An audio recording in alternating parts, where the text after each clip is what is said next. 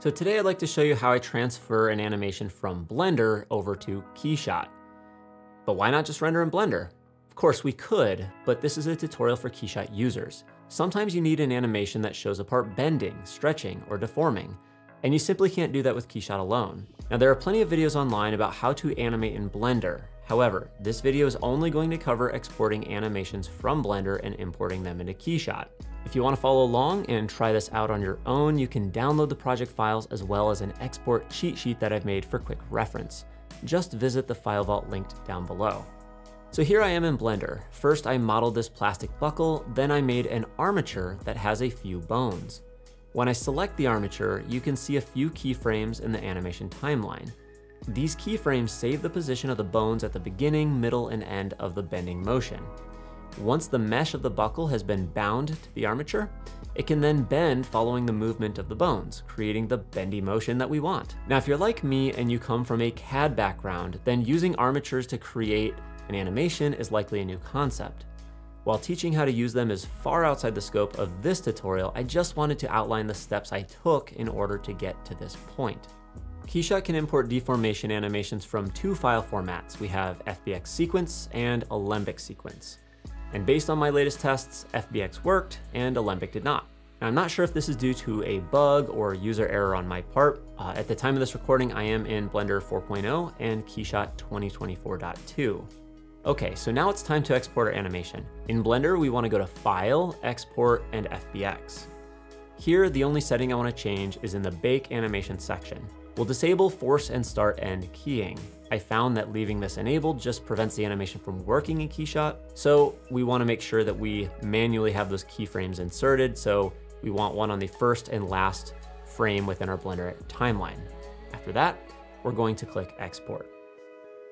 Now inside of KeyShot, I'll just drag the FBX file into the real-time view.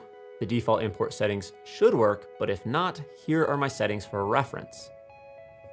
Next, I'll quickly add a plastic material onto the buckle to make it easier to see. Then we want to press A on the keyboard to expose the animation timeline. We should see an orange animation node in the animation timeline, and we can press play to watch it play back. One word of caution, if you're going to enable motion blur in KeyShot, it's not going to work properly on the part we just imported.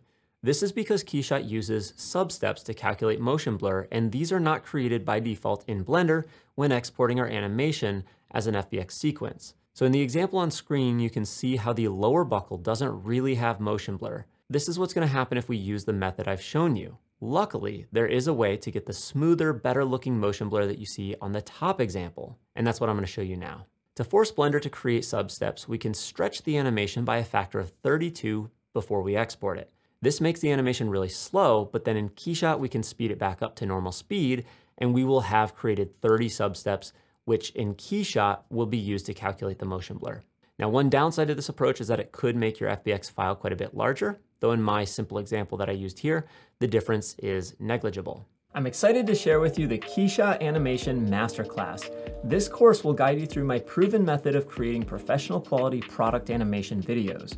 From research and inspiration to planning and execution to post-production, delivery, and archiving, I've covered the entire process beginning to end. With a runtime of about 20 hours, it's the most comprehensive course you're going to find on product animation. To see a full breakdown of chapters, lessons, project files, and more, follow the link below. So to do this, back in Blender, I'll click on the armature and then hover over the animation timeline. I'll press the A key to select all keyframes and make sure the current frame is set to 0. Then press S and X to scale along the X axis, and then 32 on the numpad to scale by a factor of 32. We'll also need to make the timeline 32 times longer, which we can do by changing the timeline length to 30 times 32, which is 960. Now, if I scrub along the timeline, the animation plays more slowly. We'll export the FBX with the same settings as before, and then import into KeyShot using the same settings we did earlier. Now in KeyShot, if all went well, we should see a really long animation has been added to our timeline. All we need to do now is scale it back down to 30 frames or 1 second, which was the original length of my animation in Blender. The buckle should now be moving at the correct speed, and if we enable motion blur, it should show the motion blur correctly. So if you need to rely on Blender for some deformation animation, but you're still using KeyShot for final rendered output, I hope this tutorial comes in handy, saves you a bit of troubleshooting. And until next time, happy rendering. I just realized I forgot to wear my white t-shirt.